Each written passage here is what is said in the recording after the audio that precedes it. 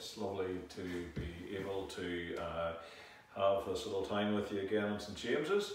I hope you enjoy the hymns and also the reading from God's Word and the little message we have from the Bible. Now today we're going to have the hymn that starts with the line, "Tell me the story of Jesus, write on my heart every word, tell me the story most precious, sweetest that ever was heard." It's all about the story about the Lord Jesus. That's what the gospel message really is, so that's the hymn that we're going to sing this evening.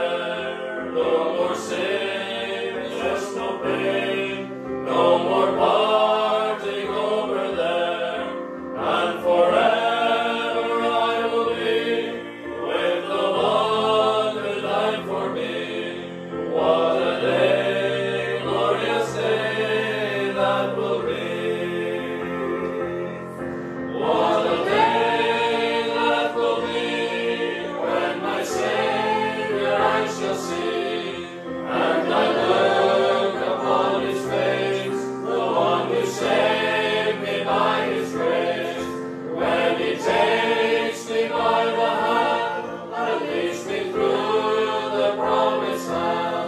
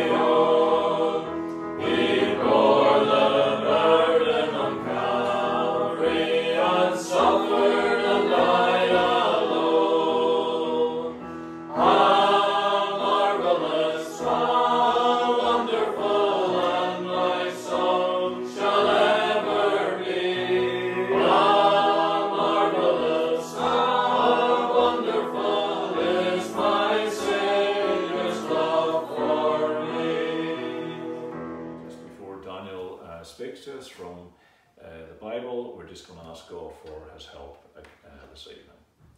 Our Father, we come before thee and we do give thanks for another day and for health and strength and for the ability and the opportunity just to settle ourselves down, to listen again to the Word of God, to listen to the message of the gospel, to hear again the story about Jesus and his amazing love. We thank thee that it's all about thy Son coming from heaven to earth, coming from eternity right down into time.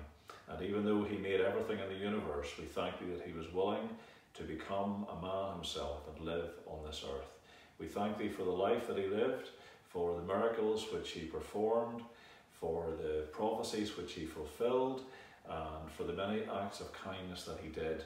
Our Father, we thank thee for the impression that he left upon many, many people when he was here upon this earth. But most of all, we thank thee that thy word tells us that he came into the world to save sinners, and this was only possible by going to the cross and there laying down his life so that our sins could be paid for, so that we could be forgiven and be made right with thee and fitted for heaven. We thank thee that he did that in love and grace for the whole of mankind, and we thank thee that On the third day, after he was buried, he rose again from the dead, and he appeared to hundreds of people over 40 days, and they even witnessed as he ascended back to heaven where he came from. We thank thee for all that he has accomplished, and we thank thee that today he's able to save everyone who trusts in him. So Father, we just ask thee for thy help this evening for this little gospel message, and thy blessing on everyone who hears it, in the name of the Lord Jesus. Amen. I'd like to read a verse from the Bible, and it's found in 1 Timothy chapter number 2. We'll begin at verse number 3. For this is good and acceptable in the sight of God our Saviour, who will have all men to be saved, and to come unto the knowledge of the truth. For there is one God and one mediator between God and men, the man Christ Jesus, who gave himself a ransom for all, to be testified in due time. And we look to the Lord to bless the reading of his word. Of course, the theme has very much been in the last few days, ever since Thursday afternoon. The theme has been in every conversation and on every news bulletin, on the front of every newspaper and at the head of every news website, has been the death of Her Majesty Queen Elizabeth II. There has been very few moments in my life where I would say that these are historical, age-defining, epoch-making events. But on Thursday afternoon, of course, that was exactly that. Anyone that is under the age of 70 years old has never had another sovereign, has never been under the rule of any other monarch. And the Elizabethan age is now closed, and the King Charles III is now on the throne. The Queen seemed to be, by all accounts, a steady, faithful, consistent Queen. It seems also from the reading of her life and the things that she has said over the years, she seems to have been a committed, genuine Christian. And she has left the greatest home on earth, the Buckingham Palace and the Windsor Castle and all these great homes that she had. And she is now in the best home of all. Not a home on earth, but a home in heaven, by the Saviour who died for her sins. She, by the very nature of her role, of course, as you know, she has never been able to offer very many opinions. We don't know who her favourite Prime Minister was. We don't know whether she voted for Brexit or not. We don't know what her favourite county is in the country. The very nature of her role meant that we never really heard her opinions expressed very often. In fact, she never had written any books, but she did write one foreword in one book. That book was published on her 90th birthday by the Bible Society. And the title for that book that she had written the foreword in was this: The Servant Queen and the King She Serves. The Servant Queen and the King She Serves. As a testament and as a statement of her life. The King of Kings, that she served the Lord Jesus Christ. The message that came through, the encrypted message, the secret message that informed those with the know-how that the Queen had passed away, was this: London Bridge has fallen. Now, if we had heard that message on Thursday afternoon, we would have thought nothing of it. We would have thought that's a strange message for them to be passing. It's a strange message to hear. But that message was telling those with the know-how that message was saying that the Queen has died. London Bridge has fallen. I want to speak to you just for a few minutes on a bridge that will never fall.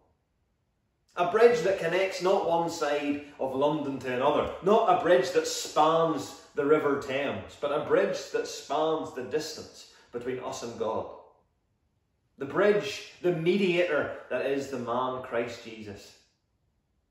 The Son of God, the King of Kings. Of course, the fact that there is a bridge implies that there's distance between us, and that's exactly what the Bible tells us. Our sins, the Bible says, have separated you from God. And there is a chasm, there is a distance which we can never bridge, the distance of our sin. A distance that would be forever if we do not find a Saviour for our sins. But a distance that has been traversed, a distance that can be bridged through the Lord Jesus Christ. Of course, any good bridge, I'm no engineer, but I do know this about bridges. If a bridge is to work, it has to touch both ends, doesn't it? There's no good having a bridge that stops halfway over the river.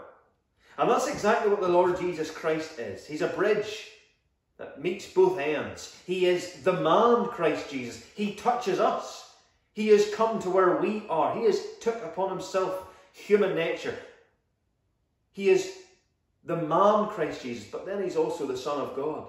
Not only has he come to us, but he has always been with God. He has his hand on us both, as our mediator and as our bridge, to bring us back to God. He has left heaven so that we could go to heaven. He has took upon himself humanity. He has entered into the human family so that we can enter into God's family. Of course, if there's going to be a bridge, bridges are costly, aren't they? Tell me, Daniel, what was the cost of providing this bridge? I'll tell you the cost. We have it in these verses. Who gave himself a ransom for sin. He gave himself. He didn't just give his money. He didn't just give his time. He didn't just give out of his wealth. The Queen was a very, very generous person. Has raised so much money and given away so much money, but she has given out of her wealth. But the Lord Jesus Christ has given all he had. He gave himself. He that was rich for our sakes has become poor, that we through his poverty might be made rich. It was a costly thing. It cost him his all. It cost him his blood. It cost him his life. And he went to the cross and died for our sins. It was a costly thing. Tell me, Daniel, is it certain? Is it certain? Can I trust this bridge? Every time there's a bridge created, there's a stress test, isn't there? There's a moment of time where there's a test being done to make sure this bridge can really stand a stress test.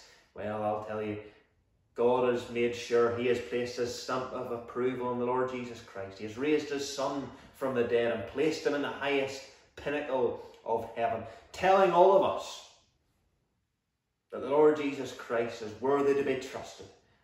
He's worthy for us to take our step and rest upon him. It's costly. It's trusted. And another thing, of course, about a bridge is there's no good having a bridge if it's closed. There's no good having a bridge if the entrance for that bridge is barred. This bridge between us and God is open. The passage here says to get on this bridge we have to acknowledge the truth. We have to acknowledge the truth about ourselves, that we have sinned against God and those sins have separated us between God. We need to learn the truth about the Lord Jesus Christ, that he is a Saviour and the only Saviour. And we need to acknowledge the truth that we can never earn salvation by our own strength and with our own merit. And we have to trust our all in the Lord Jesus Christ. The Queen said in 2011, God has sent a unique person into this world. Not a philosopher, nor a general, important though they be. But he has sent a Saviour with the power to forgive. And that was true in 2011. And in 2022, the Lord Jesus Christ has still the power to forgive. He has the power to forgive all those at this moment right now, if you would put your trust in him. You know, really, at the end of all things, the Queen has lived a very privileged life. She has had great cars, lovely horses, great grand houses. She has had an audience with the mightiest of leaders. But really, you know, if we're being honest, all of that is worth nothing. The only thing that matters now about the Queen is that she's trusted in Christ. And that she made a decision on earth to put her faith in Christ that has settled and solved and secured her home in heaven. I trust that you would do the same. Thank you for listening. The Lord my shepherd.